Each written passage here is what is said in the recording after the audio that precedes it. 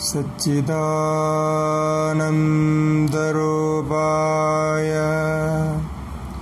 विश्वोत्पत्त्यादिहेतवे तापत्रयविनाशाय श्रीकृष्णाय वयं नुमः।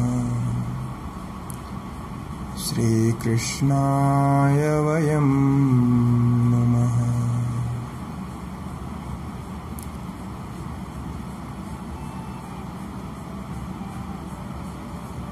സച്ചിദാനന്ദ ഭഗവാനെ സ്മരിച്ചുകൊണ്ട് സനാതന ധർമ്മ പഠനത്തിൻ്റെ ഭാഗമായി വിവേകാനന്ദ വൈദിക് വിഷൻ ഫൗണ്ടേഷൻ്റെ നേതൃത്വത്തിൽ ഈ തുടങ്ങിയിട്ടുള്ള പഠന പരിപാടിയുടെ ഒരു ഭാഗമാണ് നമ്മളിവിടെ കേൾക്കാൻ പോകുന്നത്. കഴിഞ്ഞ സംവാദത്തിൽ നമ്മുടെ സനാതന ധർമ്മത്തിലുള്ള ഗ്രന്ഥങ്ങളെക്കുറിച്ച് സാമാന്യേന ഒരു ബോദ്ഘാതമെന്ന രീതിയിൽ മനസ്സിലാക്കിയിരുന്നു. സനാതന ധർമ്മത്തിൻ്റെ അടിത്തറ അത് വേദങ്ങളിലാണ് പാകിയിരിക്കുന്നത്. വേദങ്ങളിൽ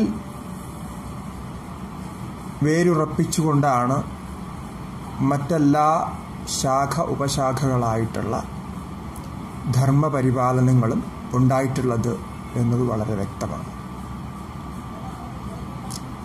ഭാരതീയതയെക്കുറിച്ച് പറയുമ്പോൾ ഒരു വേള വേദത്തെ നാം അംഗീകരിച്ചാലും ഇല്ലെങ്കിലും, അങ്ങനെ പറയാൻ കാരണം വേദത്തിൻ്റെ മാർഗം പിന്തുടരണ്ട എന്ന് കരുതുന്നവരും ഭാരതത്തിൽ തന്നെ ജീവിച്ചു പോന്നിട്ടുണ്ട്. വേദത്തെ അംഗീകരിച്ച് അതിൽ പറഞ്ഞ അനുഷ്ഠാനങ്ങൾ പരിപാലിച്ചു പോകുന്നവരും വന്ന് ജീവിച്ചു പോന്നിട്ടുണ്ട്. പക്ഷേ ഇവർക്കെല്ലാവർക്കും ഈ ഭാരതവർഷത്തിൽ, ഭാരത ഭൂഖണ്ഡത്തിൽ ജനിച്ച എല്ലാവരും ഒരു രീതിയിൽ അല്ലെങ്കിൽ മറ്റൊരു രീതിയിൽ വേദമാർഗങ്ങളെ തന്നെയാണ് അംഗീകരിക്കുന്നത്. അത് ഇന്നത്തെ കാലത്ത് മറ്റു മതങ്ങളെക്കുറിച്ച് തന്നെ പറഞ്ഞാലും അങ്ങനെ തന്നെയാണ്. അവരുടെ ആചാരങ്ങളൊക്കെ മാറിയെങ്കിലും, സിദ്ധാന്തങ്ങൾ മാറിയെങ്കിലും, ഭാരതത്തിൽ ജനിച്ചു അല്ലെങ്കിൽ ഭാരതീയ മനുഷ്യ പരമ്പരയായിട്ട് ബന്ധമുണ്ട് എന്ന് വന്നാൽ വേദസംബന്ധമായിട്ടുള്ള ഏതെങ്കിലും ആചാരങ്ങൾ, അത് പേര് മാറ്റിയാലും രൂപങ്ങൾ മാറ്റിയാലും ഒക്കെ ഉണ്ടാകുമെന്നുള്ളതാണ് വാസ്തവം. അങ്ങനെ നോക്കുമ്പോൾ അനാദികാലം മുതൽക്ക് മനുഷ്യ പരമ്പരയുടെ ആ ചരിത്രത്തിലൂടെ നമ്മൾ പോയാൽ അക്കാലം മുതൽക്കു തന്നെ വേദം നമ്മുടെ ധർമ്മമായിരുന്നു, അല്ലെങ്കിൽ അതനുസരിച്ചാണ് ജീവിച്ചു വന്നിരിക്കുന്നത്. ഇപ്പം നമ്മൾ അനേകം സംസ്കാരങ്ങളെക്കുറിച്ചൊക്കെ പഠിക്കുന്നുണ്ട്. പാശ്ചാത്യ സംസ്കാരങ്ങളിൽ പലതും ഈജിപ്തിലും മെസോപ്പൊട്ടാമിയയിലും അല്ലെങ്കിൽ ഗ്രീക്കിലും ഒക്കെ ഉണ്ടായിട്ടുള്ള അനേകം സംസ്കാരങ്ങളെക്കുറിച്ച് പഠിക്കാറുണ്ട്, കേൾക്കാറുണ്ട്. അവിടെ നാം മനസ്സിലാക്കുന്നത് എന്തെന്ന് വെച്ചാൽ അവിടെയൊക്കെ ഇത്തരത്തിലുള്ള സാംസ്കാരിക പരമ്പരകൾ ഉണ്ടായിരുന്നു. പക്ഷേ ഈ പരമ്പരകളൊക്കെ തന്നെ എന്തോ കാരണങ്ങൾ കൊണ്ട്, അനേകം കാരണങ്ങൾ കൊണ്ട് എന്ന് നമുക്ക് പറയാം, കാലഹരണപ്പെട്ടു പോയി. അതിൻ്റെ ഒന്നും തുടർച്ച ഉണ്ടാകാൻ കഴിഞ്ഞില്ല. എന്നാൽ ഇന്ന് അത്തരം സംസ്കാരങ്ങളുടെ ആ ദേശങ്ങളിൽ ജനിച്ചു വളരുന്നവർക്ക് ആ സംസ്കാരങ്ങളുമായിട്ട് ഒരു ബന്ധവുമില്ല എന്ന് നമുക്ക് പറയാൻ കഴിയില്ല. കാരണം അവിടെയും അത്തരം ബന്ധങ്ങളുണ്ട്. അത് സംസ്കാരം എന്ന് പറയുന്നത് വെറുതെ ബാഹ്യമായി ആചരിക്കുന്നത് മാത്രമല്ല, നമുക്ക് ശാരീരികമായ രീതിയിൽ, ഭൗതികമായ രീതിയിൽ പറഞ്ഞാൽ നമ്മുടെ ശരീരത്തിൽ വരുന്ന ആ പൈതൃക ബന്ധം, DNA-യിലൂടെ നമുക്ക് കിട്ടുന്ന ആ പൈതൃക ബന്ധം, പൈതൃക ജ്ഞാനം, അത് ഇവിടെ സംസ്കാരത്തിൻ്റെ രൂപത്തിൽ പ്രകടമാകുകയാണ്.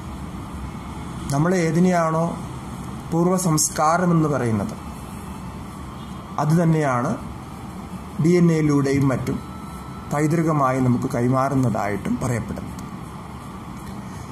അങ്ങനെ നോക്കിയാലും നമുക്ക് ഇതിൽ നിന്ന് പുറത്തു പോകാൻ പറ്റില്ല എന്നുള്ളതാണ്.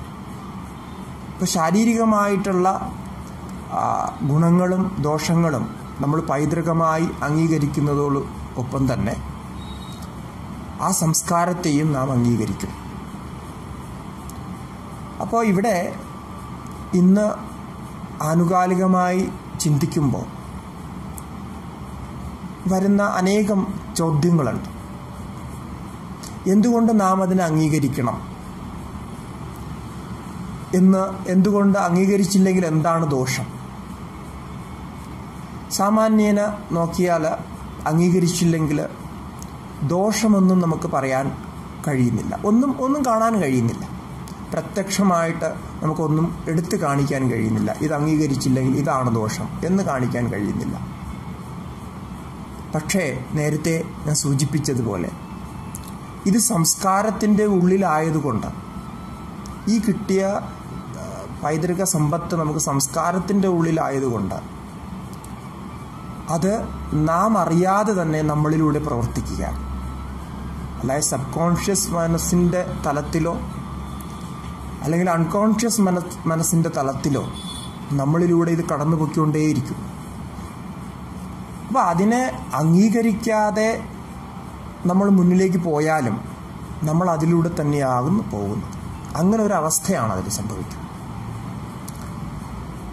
അപ്പോൾ നമ്മുടെ ആചരണങ്ങൾ, ജീവിതത്തിലെ ക്രമങ്ങൾ, ഇപ്പോൾ സനാതനധർമ്മം എന്ന് പറയുന്നത് ഒരു പുസ്തകത്തിൽ എഴുതപ്പെട്ട ഒരു നിയമസംഹിതയല്ല.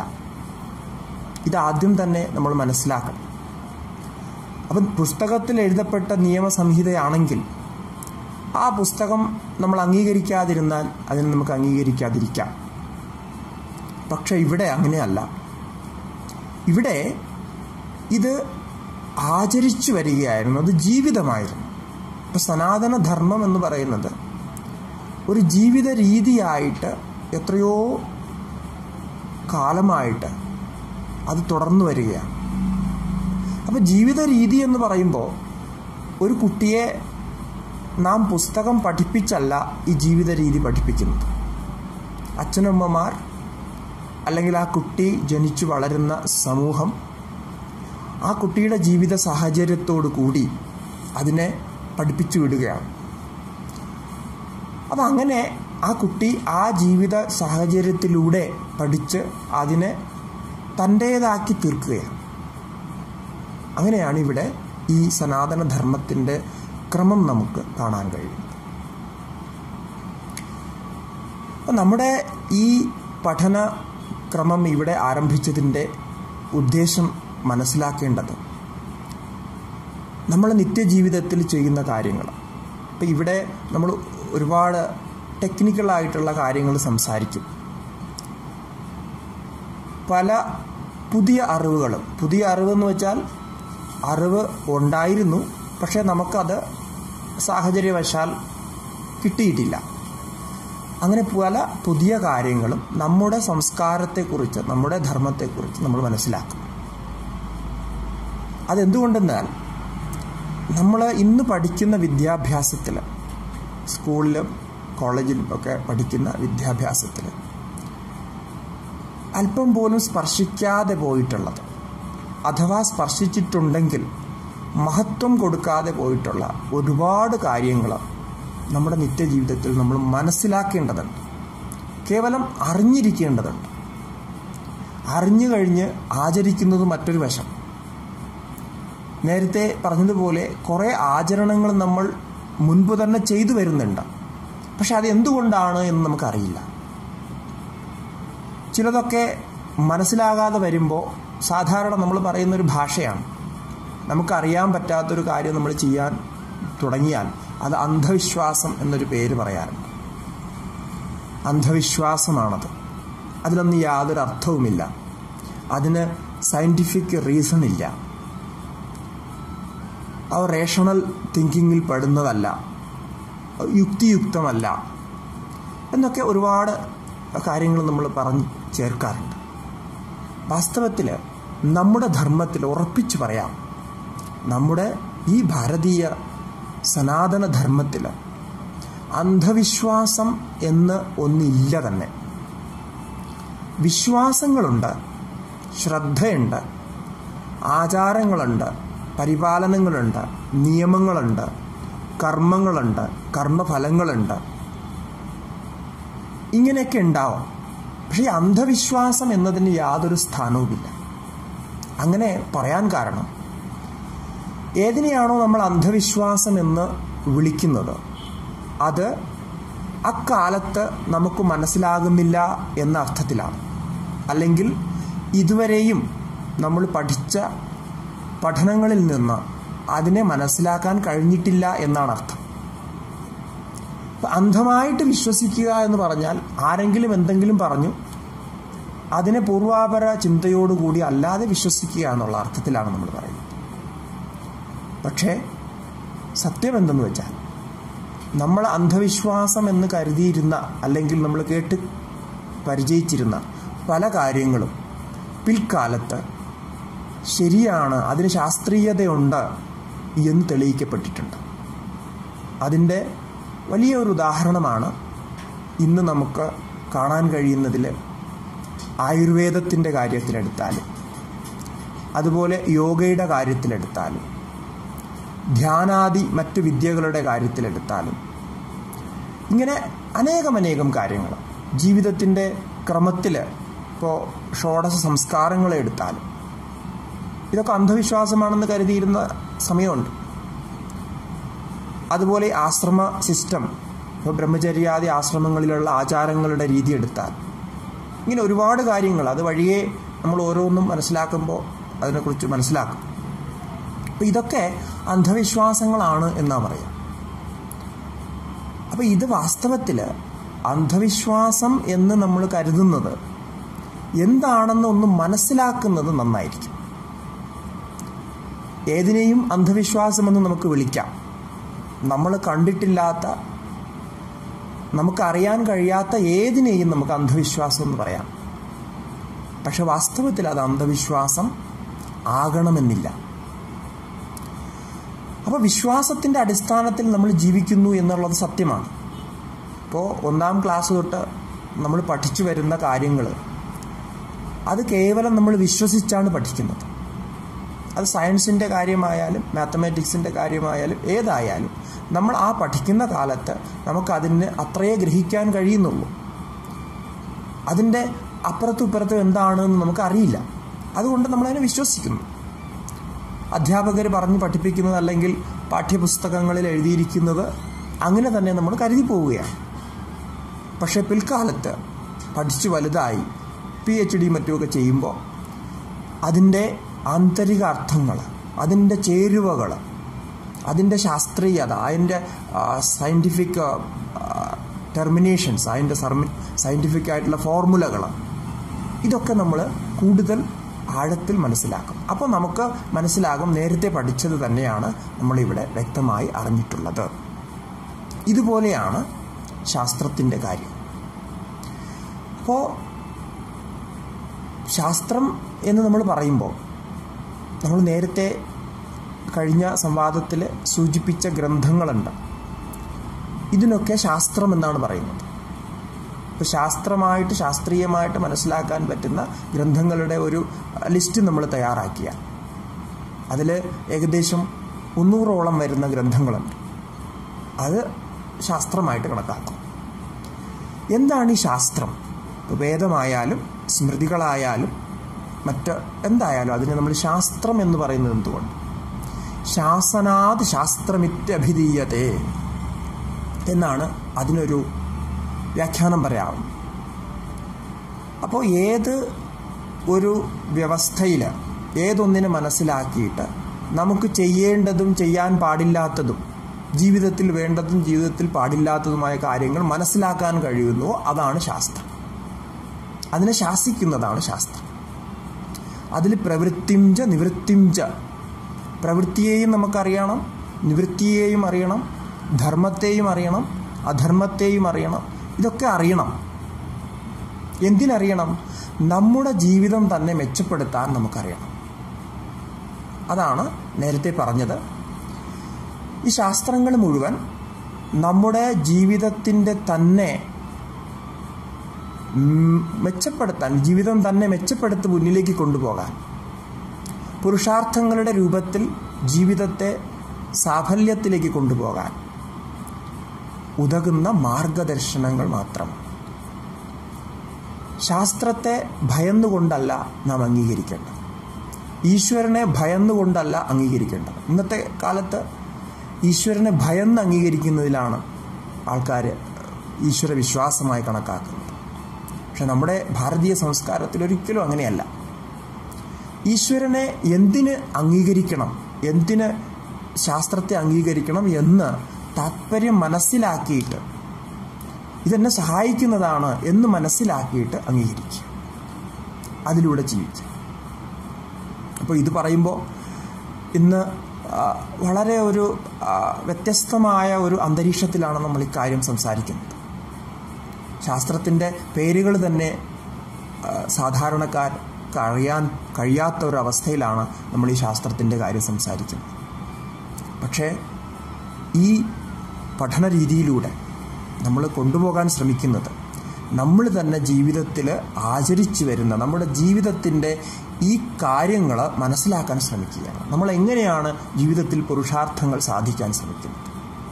ധർമ്മവും അർത്ഥവും കാമവും മോക്ഷവുമായിട്ടുള്ള 4 പുരുഷാർത്ഥങ്ങൾ. അപ്പോൾ ഇത് നമ്മുടെ ജീവിതത്തിലെ ആഗ്രഹങ്ങളാണ്.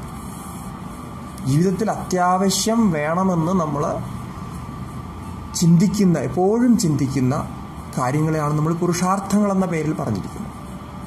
കാരണം എത്ര വലിയ ബുദ്ധിമാനായാലും അയാൾക്ക് അയാളുടെ ജീവിതത്തിലെ ലക്ഷ്യങ്ങൾ പ്രാപിക്കാൻ ഒരു വ്യവസ്ഥിതമായ പ്രവൃത്തി, വ്യവസ്ഥിതമായ കർമ്മം ആവശ്യമാണ്. സമയനിർദ്ധാരിതമായ കർമ്മത്തിലൂടെ മാത്രമേ നമുക്ക് ലക്ഷ്യം പ്രാപിക്കാൻ കഴിയൂ. അത് സാധാരണ ഒരു ജോലി കിട്ടുന്നതായാലും ജോലി തേടുന്നതായാലും അങ്ങനെയാണ്. പണം സമ്പാദിക്കുന്നത്, വലിയ വലിയ ലക്ഷ്യങ്ങൾ പ്രാപിക്കുന്നത് വ്യവസ്ഥിതമായ രൂപത്തിലാണ്. അപ്പം ശാസ്ത്രം നമ്മുടെ ജീവിതത്തിൽ നമുക്ക് വേണ്ടുന്ന ഈ പുരുഷാർത്ഥങ്ങളെ പ്രാപിക്കാനുള്ള വ്യവസ്ഥ കൽപ്പിച്ചു തരുന്നു. എങ്ങനെ നമുക്കതിനെ പ്രാപിക്കാം, ഏതൊക്കെ അവസ്ഥയിൽ എന്തൊക്കെ ചെയ്താൽ നമുക്ക് എളുപ്പം അതിനെ പ്രാപിക്കാം എന്ന് പറഞ്ഞു തരികയാണ്. അത് ഏത് ശാസ്ത്രമായാലും അതിന് അടിസ്ഥാനം വേദമാണ്. സനാതനധർമ്മത്തിൻ്റെ അടിസ്ഥാനമെന്ത്, ഹിന്ദുധർമ്മത്തിൻ്റെ അടിസ്ഥാനമെന്ത് എന്ന് ചോദിച്ചാൽ വേദങ്ങൾ എന്നാണ് പറയുന്നത്. വേദങ്ങളുടെ സ്വരൂപം എന്താണെന്ന് സംക്ഷിപ്തമായിട്ട് ഈ സംവാദത്തിൽ നമുക്ക് മനസ്സിലാക്കാം. വേദശബ്ദം, വേദം എന്ന് പറഞ്ഞാൽ അറിവ് എന്ന് പ്രസിദ്ധമാണ്. പക്ഷെ സംസ്കൃതത്തിൽ 4 ധാതുക്കളിൽ നിന്ന്, സംസ്കൃതത്തിൽ ഓരോ പദത്തിനും അതിൻ്റെ മൂലരൂപമായ ധാതു ഉണ്ട്. അതിനെ ധാതു എന്നാണ് പറയുന്നത്. ഇംഗ്ലീഷിൽ റൂട്ട് എന്ന് പറയും. അപ്പം ഈ വേദശബ്ദവും ഒരു റൂട്ടിൽ നിന്നുണ്ടായതാണ്. വിത് എന്നാണ് ആ റൂട്ട്. ആ വിതിന് 4 തരം വിതുണ്ട്. അതിൽ 4 അർത്ഥങ്ങളും അതിനുണ്ട്. സത്ത എന്നൊരർത്ഥം, ജ്ഞാനമെന്ന് മറ്റൊരർത്ഥം, വിചാരണ ചെയ്യുക എന്നർത്ഥം, പ്രാപിക്കുക എന്നർത്ഥം, ഇങ്ങനെയൊക്കെ അർത്ഥങ്ങളുണ്ടത്. സത്ത എന്ന് പറഞ്ഞാൽ വേദം എന്ന ശബ്ദം സത്ത എന്നതിൽ നമ്മൾ എടുക്കുകയാണെങ്കിൽ എല്ലാത്തിനും ആധാരമായ സത്ത, എല്ലാത്തിനും ആധാരമായത്, എക്സിസ്റ്റൻസ് എന്ന് നമ്മൾ പറയുന്നത്, അതിനെയാണ് സത്ത എന്ന് പറയുന്നത്. അതും വിദുധാതുവിൻ്റെ അർത്ഥമാണ്. ജ്ഞാനം വളരെ പ്രസിദ്ധമായ വേദത്തിൻ്റെ അർത്ഥമാണ് ജ്ഞാനം, അറിവ് എന്നുള്ള അർത്ഥം. പിന്നെ വിചാരണ എന്ന് പറയുമ്പോൾ നമുക്ക് മലയാളത്തിൽ അറിയാം, പൂർവാപരങ്ങൾ എടുത്ത് ചിന്തിച്ച് മനസ്സിലാക്കുന്ന ഒരു പ്രോസസ്സ്. അതുപോലെ പ്രാപ്തി, ഈ പറഞ്ഞ പുരുഷാർത്ഥങ്ങൾ പ്രാപ്തമാകുന്നത്. ധർമ്മം മുതൽ തുടങ്ങി അർത്ഥവും, അർത്ഥമെന്ന് പറഞ്ഞാൽ ധനം അല്ലെങ്കിൽ സമ്പാദിക്കപ്പെടേണ്ടതെല്ലാം അർത്ഥമാണ്. ധനം, ഭൂമി, സ്വർണ്ണാഭരണങ്ങൾ, ഇപ്പോൾ നമ്മുടെ ജീവിതത്തിൽ വേണ്ടതൊക്കെ അർത്ഥത്തിൽപ്പെടും. ആ അർത്ഥം, അതുകൊണ്ട് ആ സാമഗ്രികളൊക്കെ സമ്പാദിച്ചു കഴിഞ്ഞാൽ കാമത്തിൻ്റെ ആ അവസ്ഥയിൽ നമ്മൾ ആഗ്രഹങ്ങൾ പ്രാപിക്കാനുള്ള പ്രവൃത്തിയായി. അത് കഴിഞ്ഞ് മോക്ഷം, ഈ 4 തരത്തിൽ വരും. അപ്പം ഇതെല്ലാം പ്രാപിക്കാൻ കഴിയുന്നത് ഏതിലൂടെയാണോ അതിനെയാണ് നമ്മൾ വേദമെന്ന് പറയുന്നത്. അപ്പം അതിൽ അറിവുണ്ട്, നിത്യമാകുന്ന സത്ത അല്ലെങ്കിൽ ബ്രഹ്മം, ആത്മാവ്, ഈശ്വരൻ എന്നൊക്കെ പറയുന്ന ആ സത്ത, ചൈതന്യരൂപമായ സത്തയുണ്ട്, ജ്ഞാനമുണ്ട്, വിചാരണയുണ്ട്. ഇതൊക്കെ വേദത്തിൻ്റെ വാക്കിനർത്ഥമാണ്. പക്ഷെ വാക്കിനർത്ഥം കൊണ്ട് നമുക്ക് പ്രത്യേകിച്ച് അതിൽ നിന്നും ഒന്നും സ്വീകരിക്കാനില്ല. ഇതാണ് വേദമെന്നുള്ള പേര്. വേദമെന്നുള്ളൊരു പേര് തന്നെയാണ്. എന്താണ് വേദത്തിൻ്റെ മഹത്വം എന്ന് ചോദിച്ചാൽ,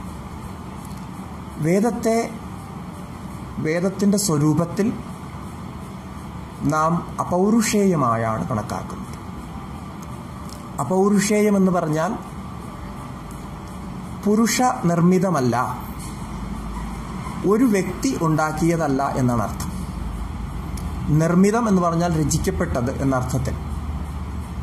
ഇപ്പോൾ ഈ അപൗരുഷേയം എന്നതിൻ്റെ ചുരുക്കത്തിൽ ഒരർത്ഥം പറഞ്ഞാൽ, ഇത് നമുക്ക് പരമ്പരയായിട്ട് കിട്ടിയതാണ്. ഒരാൾക്കും ഇത് താൻ രചിച്ചതാണ് എന്ന് പറയാൻ കഴിയില്ല.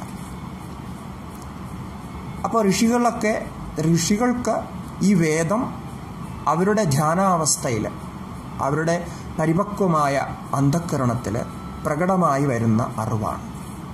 അതിന് കാരണം ഇത് യഥാർത്ഥമാണ്, വസ്തുനിഷ്ഠമാണ്. എന്താണോ വസ്തു, എന്താണോ വാസ്തവികത, അതിനെ അങ്ങനെ തന്നെ അംഗീകരിക്കുന്നതാണ്. ഇപ്പോൾ അഗ്നിക്ക് ചൂടുണ്ട് എന്ന് പറഞ്ഞാൽ അതതിൻ്റെ വാസ്തവികതയാണ്. സൂര്യൻ പ്രകാശമാണ് എന്ന് പറഞ്ഞാൽ അതതിൻ്റെ വാസ്തവികതയാണ്. അതുപോലെ നമ്മുടെ അനുഭവം ചൈതന്യമാണ്, ജ്ഞാനമാണ് എന്ന് പറഞ്ഞാൽ അത് നമുക്ക് അറിയാവുന്നതാണ്. ഇങ്ങനെ വാസ്തവികമായത് എന്ന അർത്ഥത്തിലാണ് ഇവിടെ പുരുഷ നിർമ്മിതമല്ല എന്ന് പറയാൻ കാരണം. പിന്നെ എങ്ങനെയാണത് പറയാന്ന് വെച്ചാൽ, അപൗരുഷേയം എന്ന് പറയുമ്പോൾ സജാതീയ ഉച്ചാരണ അനപേക്ഷ ഉച്ചാരണ വിഷയത്വം എന്നാണ് അതിനൊരു ഡെഫിനിഷൻ പറയുന്നത്. ഒരു ഡെഫിനിഷനാണത്. മുമ്പ് ഒരാൾ ഉച്ചരിച്ച് കേൾക്കാതെ സ്വയം ഉച്ചരിച്ച് പറയുകയാണെങ്കിൽ അത് പൗരുഷേയമാണ്. അതായത് ഒരാൾ ഉച്ചരിക്കുന്നു, ഒരാൾ പറയുന്നു, പക്ഷെ അത് അയാൾ തന്നെ പറയുന്നു, അതിനു മുമ്പ് വേറെ ആരും അത് ചൊല്ലിയിട്ടില്ല.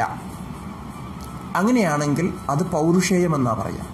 അപ്പോൾ നമ്മുടെ കാവ്യങ്ങൾ, ഇന്നത്തെ നമ്മുടെ രചനകളൊക്കെ പൗരുഷേയങ്ങളാണ്. മഹാഭാരതം പൗരുഷേയമാണ്, വ്യാസൻ രചിച്ചതാണ്. എന്നാൽ വേദങ്ങൾ അങ്ങനെയല്ല. വേദാധ്യയനം സർവം ഗുരു അധ്യയനപൂർവകം എന്നാണ് അതിൻ്റെ വിധി.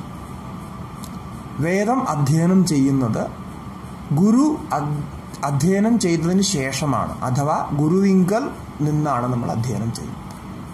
അപ്പോൾ ഗുരുവിൻ്റെ ഗുരുവിൽ നിന്ന് അങ്ങനെ പരമ്പരയായിട്ടിത് പോകും. അപ്പോൾ ആദ്യ ഋഷികൾ, മന്ത്രദ്രഷ്ടാക്കളായിട്ടുള്ള ഋഷികൾക്ക് പറയുന്ന വ്യാഖ്യാനം തന്നെ മന്ത്രദ്രഷ്ടാരോ ഋഷയ എന്നാണ്. മന്ത്രദ്രഷ്ടാക്കളായിട്ടുള്ള ഋഷികൾ. ആ ഋഷികൾക്ക് ഈ വേദം സ്വയം സ്ഫുരിച്ചു കിട്ടുകയാണ്. ഇപ്പോൾ അതെങ്ങനെയാണെന്ന് ചോദിച്ചു കഴിഞ്ഞാൽ നമ്മൾ അതുമായിട്ട് ട്യൂൺ ചെയ്യുമ്പോൾ അതിലേക്ക് നമ്മുടെ മനസ്സിലേക്ക് ഈ ജ്ഞാനം വരികയാണ്. എങ്ങനെയാണോ റേഡിയോ വേവ്സ് റേഡിയോ ട്യൂൺ ചെയ്യുമ്പോൾ വരുന്നത്, ടി വിയുടെ തരംഗങ്ങൾ, ആ മാഗ്നറ്റിക് തരംഗങ്ങൾ ടി വിയിലേക്ക് ആകർഷിക്കപ്പെടുന്നത് ഒരു യന്ത്രമാണത്. അതിനൊരു പ്രത്യേക ട്യൂണിലെത്തുമ്പോൾ അത് ആകർഷിക്കപ്പെടും. ഈ അർത്ഥത്തിലാണ് ഋഷയോ മന്ത്രദ്രഷ്ടാരഹ എന്ന് പറയുന്നത്. അപ്പോൾ മന്ത്രങ്ങളെ അറിയുന്ന ആള്, കാണുന്ന ആള്, മന്ത്രങ്ങളെ ഉണ്ടാക്കിയ ആള് എന്ന അർത്ഥത്തിലല്ല പറയുന്നത്. ഇങ്ങനെയാണ് വേദത്തിൻ്റെ അപൗരുഷേയത്തെ നമ്മൾ മനസ്സിലാക്കേണ്ടത്. എന്നാൽ വേദം മനുഷ്യരിലൂടെ തന്നെയാണ് നിലനിൽക്കുന്നത്. അതായത് മനുഷ്യർ ചൊല്ലി പഠിച്ചും കേട്ടും തന്നെയാണ് ഇത് നിലനിൽക്കുന്നത്. അപ്പം മനുഷ്യർ ചൊല്ലുന്നത് കൊണ്ട് അത് മനുഷ്യർ നിർമ്മിതമാണെന്നുള്ള അർത്ഥത്തിലല്ല പറയുന്നത്. വേദത്തിൻ്റെ ഈ അർത്ഥത്തിൽ വേദത്തിന് വേറെയും പേരുകളുണ്ട്. ശ്രുതി എന്ന പേരുണ്ട് വേദത്തിന്. അതായത് ശ്രവിച്ച് അറിയുന്നത് എന്ന അർത്ഥത്തിൽ ശ്രുതി എന്ന് പറയും. അതുപോലെ ആംനായ എന്നും വേദത്തിന് പറയാറുണ്ട്. ആംനായം എന്ന് പറഞ്ഞാൽ പാഠം എന്നാണ് അർത്ഥം. പഠിക്കുന്നത്, ചൊല്ലുന്നത് എന്ന അർത്ഥത്തിൽ. അപ്പോൾ അങ്ങനെ ചൊല്ലി പറയുന്നത്, വേദം എപ്പോഴും ചൊല്ലിയാണ് നമ്മൾ കർമ്മങ്ങൾ ചെയ്യുന്നത്, ചൊല്ലിയാണ് പഠിക്കുന്നത്. വേദ, ശ്രുതി, ആംനായം ഇങ്ങനെ ഒക്കെ ഇതിന് പേരുകൾ പറയാറുണ്ട്. ഇതിൽ അതിൻ്റെ വിഭാഗങ്ങൾ പിന്നെയും ഉണ്ട്, അതിനെക്കുറിച്ച് നമ്മൾ സംസാരിക്കുന്നുണ്ട്. അപ്പോൾ വേദം, ശ്രുതി, ആംനായം എന്ന് നമ്മൾ ചൊല്ലി പറയുന്നു എന്ന് പറയുമ്പോൾ അതിനൊരു വിശേഷതയുണ്ട്.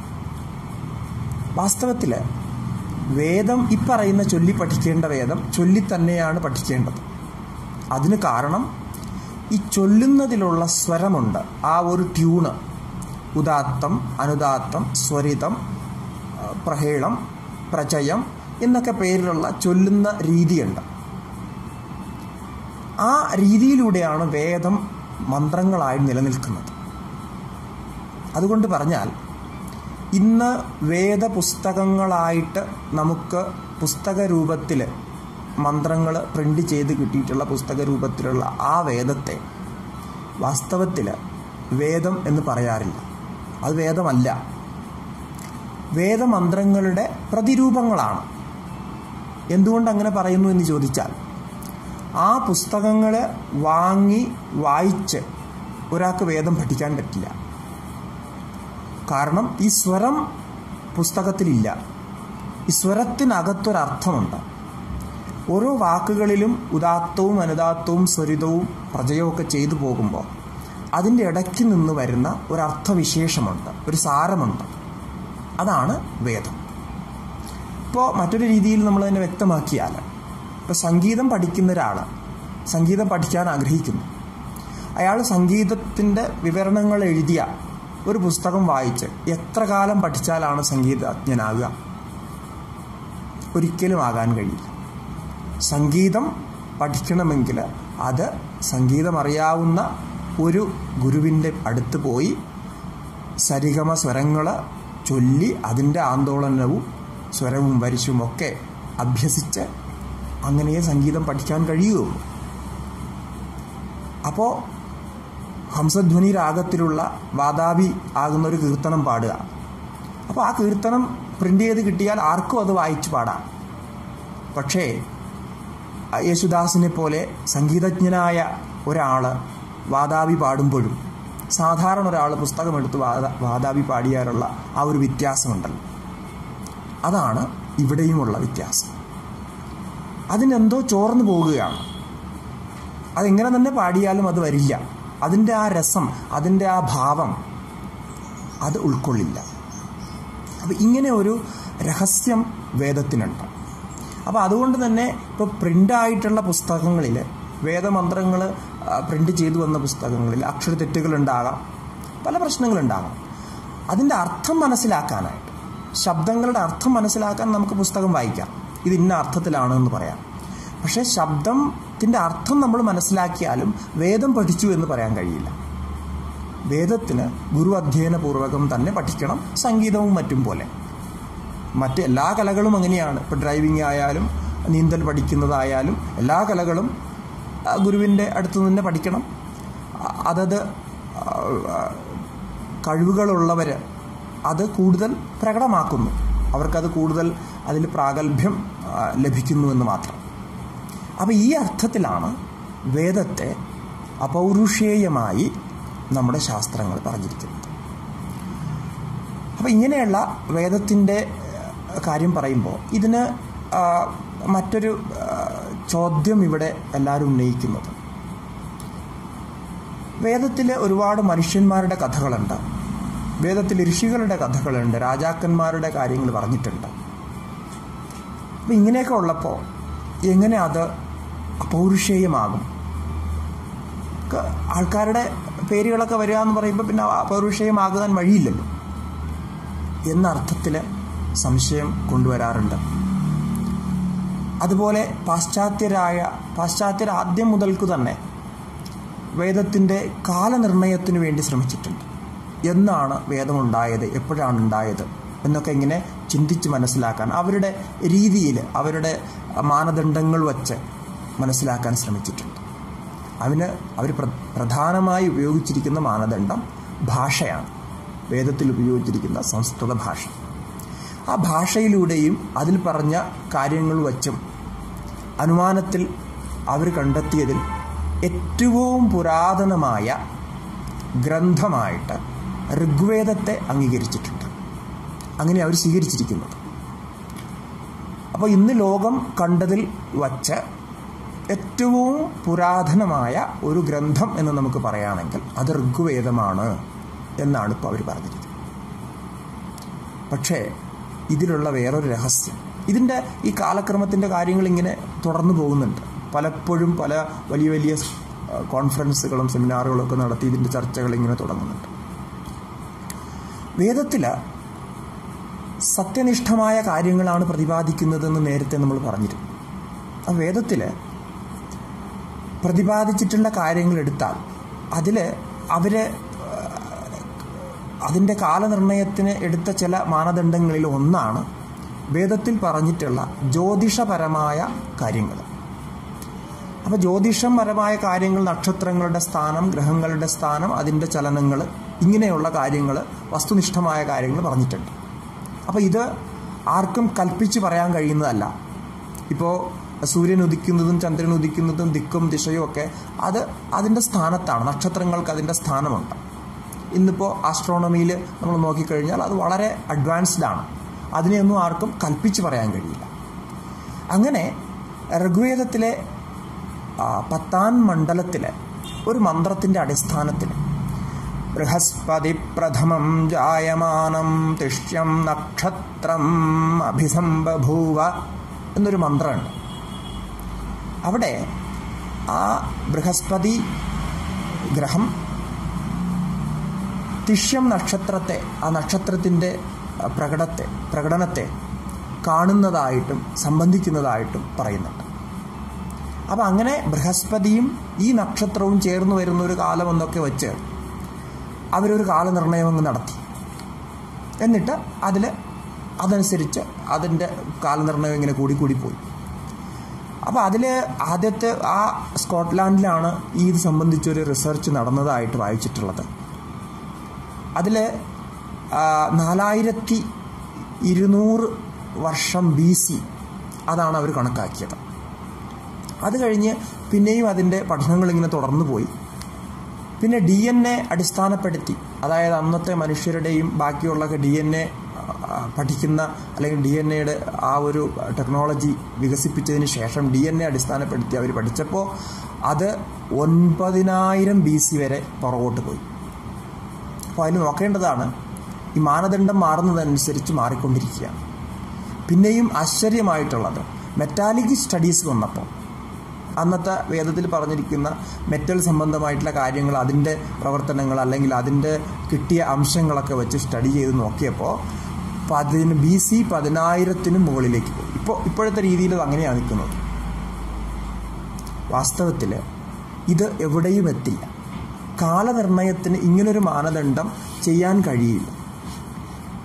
ഇതിൽ വേറൊരു അത്ഭുതമായ കാര്യം നമുക്ക് കേട്ടാൽ രസം തോന്നും. ഋഗ്വേദത്തെ ലോകത്തെ ഏറ്റവും പുരാതനമായ ഗ്രന്ഥമായിട്ട് അംഗീകരിക്കുന്നത് ഋഗ്വേദം സംസ്കൃത ഭാഷയിൽ എഴുതപ്പെട്ട, അല്ലെങ്കിൽ നേരത്തെ പറഞ്ഞതുപോലെ ചൊല്ലി കേൾക്കപ്പെടുന്ന ഗ്രന്ഥം എന്ന രീതിയിലാണ്. ഗുരുശിഷ്യ പരമ്പരയിൽ നിലനിൽക്കുന്ന ഗ്രന്ഥം എന്ന രീതിയിലാണ്. പക്ഷെ ഒരു കാര്യം ഇവിടെ ചിന്തിക്കേണ്ടത്, ഈ ഗ്രന്ഥത്തിൽ പറഞ്ഞ ഭാഷ, സംസ്കൃത ഭാഷ വ്യവസ്ഥിതമായ വ്യാകരണമുള്ള ഭാഷയാണ്. എന്ന് പറഞ്ഞാൽ വ്യാകരണമുള്ള ഭാഷയെന്ന് പറഞ്ഞാൽ അതിൻ്റെ വ്യവസ്ഥ, ശബ്ദപ്രയോഗങ്ങൾ, കാവ്യാലങ്കാര പ്രയോഗങ്ങൾ. കാരണം ഋഗ്വേദത്തിൽ മുഴുവൻ സ്തുതികളാണ്. ആ വേദത്തിൻ്റെ ലക്ഷണങ്ങളും കാര്യങ്ങളും നമ്മൾ തുടർന്ന് പറയുന്നുണ്ടാവും. ഇപ്പോൾ വേദത്തിൻ്റെ അപൗരുഷേയത്തെക്കുറിച്ചും ആർഷപരമ്പരയെക്കുറിച്ചും അത് എങ്ങനെയാണ് കാലത്തിൻ്റെ സംബന്ധത്തിൽ വരുന്നതെന്നും അത് സംബന്ധിച്ചാണ് നമ്മൾ ഇതിൽ സംസാരിക്കുന്നത്. അപ്പോൾ ഈ ഋഗ്വേദത്തിൻ്റെ ഭാഷ, നമ്മൾ സംസ്കൃത ഭാഷയാണ് അതിലുള്ളത്. നമ്മൾ ഇന്ന് കാണുന്ന സാധാരണ സംസ്കൃതത്തിൽ നിന്നും കുറച്ചുകൂടെ പ്രാചീനമായിട്ട്, അല്ലെങ്കിൽ അതിന് വൈദിക സംസ്കൃതം എന്നാണ് പറയുന്നത്.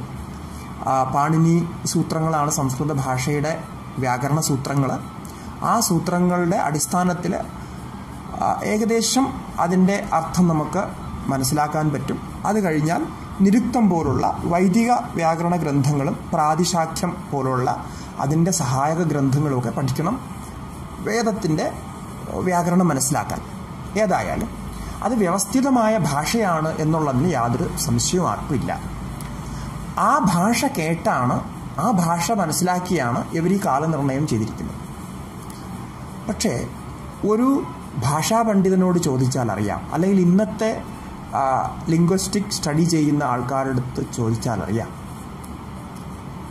ഒരു ഭാഷ രൂപപ്പെടാൻ ഇത്രയും വ്യവസ്ഥിതമായ, അതായത് ഋഗ്വേദത്തിലാണെങ്കിൽ എല്ലാം മീറ്ററുകളിലാണ്, എന്നുവെച്ചാൽ വൃത്തങ്ങളിൽ വ്യവസ്ഥിതമായിട്ടാണെന്ന് പറഞ്ഞിരിക്കുന്നത്, ഗദ്യങ്ങളുമല്ല. ഇപ്പോൾ പദ്യനിർമ്മാണത്തിന് ഉതകുന്ന രീതിയിൽ ഭാഷ മെച്ചപ്പെട്ടിരിക്കുന്നു. കുറച്ച് വാക്യങ്ങളിൽ അനേകം അർത്ഥങ്ങൾ, വിസ്തരിച്ച അർത്ഥം ഉൾക്കൊള്ളുവാനുള്ള രീതിയിൽ ഭാഷയെ ക്രോഡീകരിച്ചിരിക്കുന്നു. സുന്ദരമായ വാക്കുകൾ പ്രയോഗിച്ചിരിക്കുന്നു. ഓരോ ദേവന്മാരെയും അല്ലെങ്കിൽ ഓരോ കാര്യങ്ങളും വർണ്ണിക്കുമ്പോൾ വളരെ സുന്ദരമായ രീതിയിൽ, അത്ഭുതമൂർന്ന രീതിയിൽ, അതിശയോക്തിയോടുകൂടി വർണ്ണിച്ചിരിക്കുന്നു. ഇതൊക്കെ വേദത്തിൽ നമുക്ക് കാണാൻ കഴിയും. അപ്പോൾ ഇത്രയും അർത്ഥഗംഭീരമായ, ഇത്രയും കാര്യങ്ങൾ ഉൾക്കൊണ്ട് കാവ്യാത്മകമായ ഒരു ഭാഷ പെട്ടെന്ന് രൂപപ്പെടുന്നതല്ല എന്ന് ലിംഗ്വിസ്റ്റിക് സ്റ്റഡി ചെയ്യുന്നവർക്കറിയാം. ഇങ്ങനൊരു ഭാഷ രൂപപ്പെട്ട് തയ്യാറായി വരാൻ ഏതാണോ ഋഗ്വേദത്തിൻ്റെ ഭാഷയായിട്ട് ഇന്ന് അംഗീകരിച്ചിരിക്കുന്നത്, ആ ഭാഷ എത്രയോ 1000 വർഷങ്ങൾക്ക് ശേഷമായിരിക്കും രൂപപ്പെട്ടിരിക്കുക. ഇപ്പോൾ നമ്മൾ ഡാർവിൻ്റെ പരിണാമ സിദ്ധാന്തത്തിൻ്റെ ആ അടിസ്ഥാനത്തിൽ നോക്കിയാലും അങ്ങനെ അംഗീകരിക്കാൻ കഴിയുമോ? ഒരു കുട്ടി ഭാഷ പഠിച്ചു വരുന്ന നമ്മുടെ ഏറ്റവും പ്രത്യക്ഷമായ ഉദാഹരണം നമ്മൾ നോക്കിയാലും നമുക്കത് മനസ്സിലാക്കാം. ഇത്രയും വ്യവസ്ഥിതമായ ഇത്രയും അദ്ഭുതമായ ഈ സംസ്കൃത ഭാഷ, ഋഗ്വേദത്തിൻ്റെ ഭാഷ രൂപപ്പെടാൻ എത്ര വർഷങ്ങൾ എടുത്തിട്ടുണ്ടാവും. അപ്പോൾ ആ കാലമത്രയും എന്തായിരുന്നു വേദം? ആ കാലമത്രയും എന്താ വേദമില്ലായിരുന്നോ? ആ കാലമത്രയും ജീവിതത്തിൽ ആൾക്കാർ ഒന്നും ആചരിച്ചിരുന്നില്ലയോ? എന്താ ഭാഷ ഒരു ദിവസം ഇങ്ങനെ പെട്ടെന്ന് പൊട്ടിപ്പുറപ്പെട്ടതാണോ? ഒരിക്കലും ആവില്ല. ഭാഷ ഒരിക്കലും അങ്ങനെ പൊട്ടിപ്പുറപ്പെട്ട് വരുന്നതല്ല എന്നുള്ളത് വാസ്തവമാണ്. അത് ആൾക്കാർ പരസ്പരം സംവാദിച്ച്, പല സമൂഹങ്ങളിലും പല തലമുറകളായിട്ട് സംവാദിച്ച് സംസാരിച്ച് രൂപപ്പെട്ട് വ്യവസ്ഥിതമായി വരുന്നതാണ്. അപ്പോൾ അതുമാത്രം നോക്കിയാൽ മതി. ഈ പറയുന്ന കണക്കുകളൊന്നും എവിടെയും എത്തുന്നില്ല എന്ന് നമുക്ക് സാമാന്യ ബുദ്ധി കൊണ്ട് മനസ്സിലാക്കാം. അപ്പോൾ ഋഗ്വേദത്തിൻ്റെ ഭാഷ രൂപപ്പെട്ടതിനെക്കുറിച്ച് ഇനി നമ്മൾ പഠിക്കാൻ പോവുകയാണെന്ന് വയ്ക്കാം. അതിൻ്റെ ഓരോ വാക്കുകളുടെയും ജനനത്തെക്കുറിച്ച് ചിന്തിക്കണം. ഓരോ വാക്കുകളും ഉണ്ടായ സന്ദർഭം, കാലസന്ദർഭം, ജീവിത ഘട്ടം എന്തായിരുന്നു എന്നൊക്കെ നമുക്ക് ചിന്തിക്കേണ്ടി വരും. ഇങ്ങനെ ഇത് അനന്തമായി പോകും. ഒരിക്കലും ഒരു നിശ്ചയം ഉണ്ടാകില്ല. അപ്പം സൂര്യനെ കാണുന്ന ഒരാൾ സൂര്യനെന്ന് അതിനെ പറയുന്നു, അതിനെ അവരവരുടെ ഭാഷകളിൽ പറയുന്നു. ചന്ദ്രനെ കാണുന്ന ആൾ ചന്ദ്രനെന്ന് പറയുന്നു. വേറെ ഭാഷകളിൽ അതിനെ മറ്റ് പേരുകളിൽ പറയും. ചന്ദ്രന് ഇപ്പോൾ തമിഴിലും അല്ലെങ്കിൽ ദ്രവിഡ ഭാഷയിലൊക്കെ തിങ്കൾ തിങ്കൾ കൊടി എന്നൊക്കെ പറയാറുണ്ട്. അപ്പോൾ അങ്ങനെയൊക്കെ പറയുന്നു. അത് പറയുന്നതെല്ലാം ഒന്നായി ക്രോഡീകരിച്ച് കൊണ്ടുവരണം. ഇതെല്ലാം ചന്ദ്രനാണ് എന്ന് കൊണ്ടുവരണമെങ്കിൽ സാമാജികമായ അത്രയും ഒരു വ്യവസ്ഥയും ആവശ്യമാണ്. അപ്പോൾ ഇതൊക്കെ ഒരു കാലഘട്ടത്തിൽ ഇവർ നിശ്ചയിക്കുന്ന അല്ലെങ്കിൽ പറയുന്ന കാലഘട്ടത്തിൽ ഉണ്ടായി എന്ന് കരുതുന്നത് ഒരിക്കലും ശരിയാകില്ല. അപ്പോൾ അതുകൊണ്ട് കാലനിർണയ സംബന്ധമായിട്ടുള്ള വിവാദങ്ങളും അല്ലെങ്കിൽ കാലനിർണയ സംബന്ധമായിട്ട് ഇന്ന് നമ്മളെ പഠിപ്പിച്ചിരിക്കുന്ന വേദസംബന്ധമായിട്ടുള്ള കാര്യങ്ങൾ ഒന്നും നിശ്ചിതമല്ല. ഇതൊക്കെ അനിശ്ചിതമാണ്. കേവലം കപോല കൽപ്പനകളാണ്, കൽപ്പിച്ചു കൂട്ടിയിട്ടുള്ളതാണ്. പാശ്ചാത്യർക്ക് അങ്ങനൊരു ശീലമുണ്ട്. അവരെന്ത് കിട്ടിയാലും അതിൻ്റെ ഭാഷയും അല്ലെങ്കിൽ അതിൻ്റെ രീതിയും ഒക്കെ വച്ചിട്ട് പെട്ടെന്ന് പഠിച്ച് അതിനെ ഒരു നിർണയത്തിലെത്തിക്കും. പലപ്പോഴും അത് ഒരു ഉപകാരത്തിനും ഉള്ളതാകുന്നില്ല. അപ്പം അതുകൊണ്ട് ഇത് ജീവിത രീതിയായിരുന്നു, ഇത് സമൂഹത്തിൻ്റെ ആചരണങ്ങളായിരുന്നു. സമൂഹത്തിൻ്റെ തന്നെ നല്ലതിന് വേണ്ടി, ഓരോ വ്യക്തിയുടെയും നല്ലതിന് വേണ്ടി, ഉന്നമനത്തിന് വേണ്ടി അവർ തന്നെ മെനഞ്ഞെടുത്ത ജീവിത രീതിയായിരുന്നു. അപ്പം ഈ അറിവുകൾ ഉണ്ടായത് അങ്ങനെ അലൗകികമായിട്ടാണ്, ദിവ്യമായിട്ടാണ്, അത് ഋഷികളുടെ ധ്യാനത്തിലൂടെ വന്നുകൂടിയതാണ് എന്നൊക്കെ പറയാനും അതിൻ്റെ രീതിയിൽ അതിനെ മനസ്സിലാക്കാനും നമ്മുടെ സംസ്കാരത്തിൽ നമ്മുടെ ഋഷിമാർ ശ്രമിച്ചത് അതുകൊണ്ടാണ്. അതാണ് അതിൻ്റെ സത്യം. ഇതിന് അപ്പുറത്തും ഇപ്പുറത്തും ഒന്നും പറയാനില്ല. കാരണം അത് ആ രീതിയിലാണ് അത് വന്നിരിക്കുന്നത്. ഒരു ഭാഷയെ ഉണ്ടാക്കാനോ ഒരു ഭാഷയെ ഇല്ലാതാക്കാനോ ഒരിക്കലും പെട്ടെന്ന് സാധിക്കുന്നതല്ല. ഒരു ഭാഷയുടെ വ്യാകരണം രൂപപ്പെടുന്നത് തന്നെ എത്രയോ നൂറുകണക്കിന് വർഷങ്ങൾക്ക് ശേഷമാണ്. അപ്പോൾ ഇതൊക്കെ ഇന്നത്തെ ആധുനിക രീതിയിൽ തന്നെ പഠിക്കുന്നവർക്ക് മനസ്സിലാവും. അപ്പോൾ അങ്ങനെ ഗുരുപരമ്പരയിലൂടെ ചൊല്ലി പഠിപ്പിച്ചു വന്നതാണ് ഈ വേദം. ആ വേദമെന്ന് പറയുന്നത് വലിയ ഒരു നമുക്കൊന്നും പ്രാപിക്കാൻ പറ്റാത്ത, നമുക്കൊന്നും യാതൊരു ബന്ധവുമില്ലാത്ത ഒരു കാര്യമല്ല. നമുക്ക് ബന്ധമില്ല എന്ന് തോന്നുന്നത് ഈ പറഞ്ഞ ആ ഭാഷ, സംസ്കൃത ഭാഷ നമുക്ക് പരിചയമില്ലാത്തത് കൊണ്ടാണ്, അല്ലെങ്കിൽ നമ്മളങ്ങനെ കേട്ട് ചൊല്ലി പഠിച്ച് അതിൻ്റെ അർത്ഥം മനസ്സിലാക്കാത്തത് കൊണ്ടാണ്. അപ്പം പരിചയമില്ലാത്ത ഏതെങ്കിലും ഭാഷയിലുള്ള ഒരു പുസ്തകം, ഇപ്പോൾ ഹിബ്രുവിലുള്ളൊരു പുസ്തകം എൻ്റെ കയ്യിൽ കിട്ടിക്കഴിഞ്ഞാൽ എനിക്ക് ഹിബ്രു വായിക്കാൻ അറിയില്ല. ഞാൻ എന്ത് മനസ്സിലാക്കും? എനിക്കിതറിയാത്തതാണ് എന്ന് പറഞ്ഞ് ഞാൻ തള്ളിക്കളയും. അപ്പോൾ അതുപോലെയാണ് ഒരവസ്ഥ നമുക്കിപ്പോൾ ഉള്ളത്. അപ്പോൾ വേദം നമ്മുടെ തന്നെ കാര്യമാണ് സംസാരിക്കുന്നത്, നമ്മുടെ ജീവിതത്തിൻ്റെ ഗുണങ്ങളെയാണ് സംസാരിക്കുന്നത്. നമുക്ക് കുട്ടിക്കാലം മുതൽ നമ്മുടെ ജീവിതം അവസാനിക്കുന്നത് വരെ, മരണം വരെ എന്തൊക്കെ നമുക്ക് അനുഷ്ഠിക്കണം, എന്തൊക്കെ അനുഷ്ഠിച്ചാൽ നമുക്ക് എന്തൊക്കെ ഗുണങ്ങളുണ്ടാകും എന്നത് തന്നെയാണ് സംസാരിക്കുന്നത്.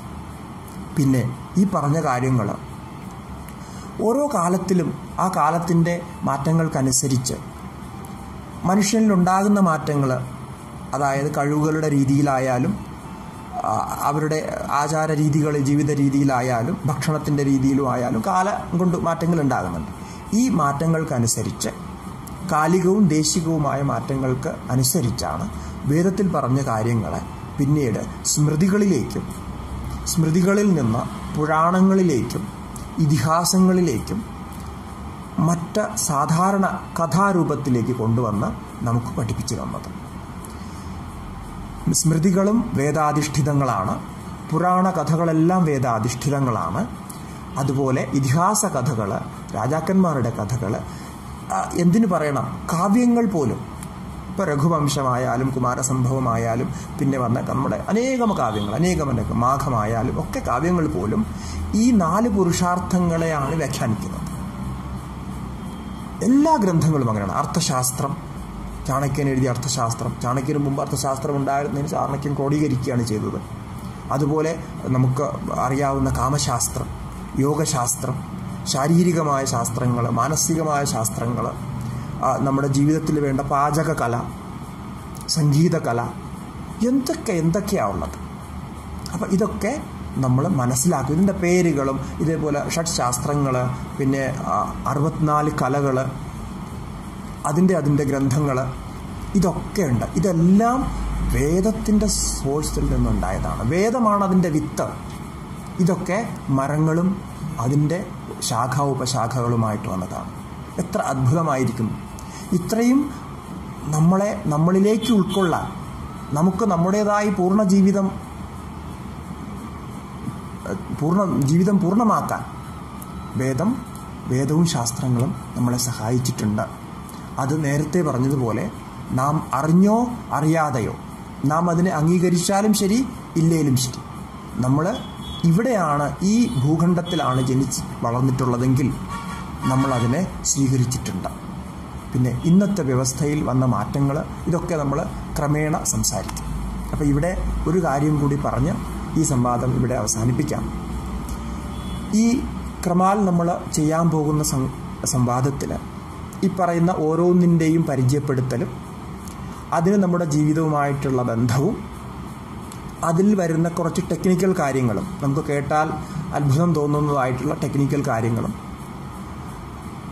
ഇനി നമ്മുടെ ഭാവി തലമുറയ്ക്ക് നമുക്കിതിനെ എങ്ങനെ കൈമാറാം, അല്ലെങ്കിൽ ഇതിൻ്റെ ഗുണങ്ങളെ എങ്ങനെ നമുക്ക് മെച്ചപ്പെടുത്തി കൊണ്ടുപോകാം, ഇന്നത്തെ ജീവിത സാഹചര്യങ്ങളിൽ നിന്നുകൊണ്ട് ഇന്നത്തെ വിദ്യാഭ്യാസത്തിലും അല്ലെങ്കിൽ ഇപ്പോൾ നമുക്ക് അഭ്യസിക്കേണ്ടി വരുന്ന ആ വിദ്യാഭ്യാസത്തിലും, നമുക്ക് ചെയ്യേണ്ടി വരുന്ന ജോലികളിലും, സമൂഹത്തോട് പെരുമാറേണ്ടി വരുന്ന ആ രീതികളിലും ഒക്കെ നിന്നുകൊണ്ടും ഇതിലെന്തൊക്കെ ഗുണങ്ങൾ നമുക്ക് മെച്ചപ്പെടുത്തി കൊണ്ടുപോകാം എന്നൊക്കെ ആശയം ഉള്ളിൽ വെച്ചായിരിക്കും നമ്മളിത് സംസാരിക്കുക.